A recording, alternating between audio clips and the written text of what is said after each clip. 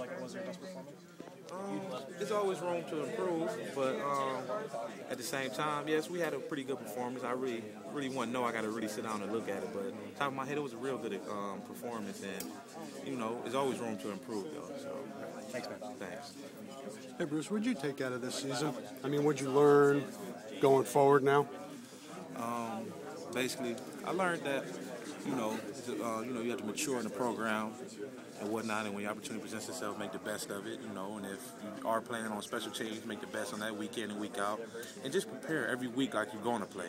So when the opportunity comes, you'll be able to jump on it, and it won't be a drop-off. You gain the coach's trust, and that's basically what I learned about gaining coach's trust, working hard, whatever your role is, bust your butt at it, and make sure that you're always prepared and ready, because that's what Coach Ferns instilled in all of us. Make sure you're ready, make sure that there's no drop-off, whether you're 2, 3, 4, it doesn't matter. If your number's called, it shouldn't be a drop-off. That's basically that. How about what you learned from playing behind Pat this year?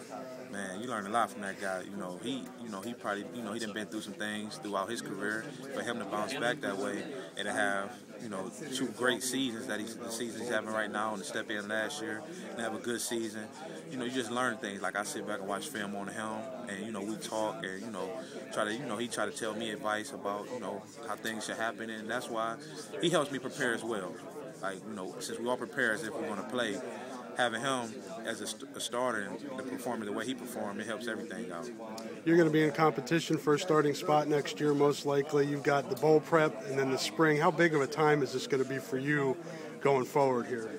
Well, it's going to be I'm going to look at it as I looked at it every year I go into it. I'm going to be a year older, more mature, and ready just to work, and whatever presents itself. It's going to be a friendly competition. There's going to be no heated nothing about anything, but it's just, of course, I'm anxious about the opportunity. You have to take advantage of any opportunity you have. So that's basically how that works. Thanks, Bruce.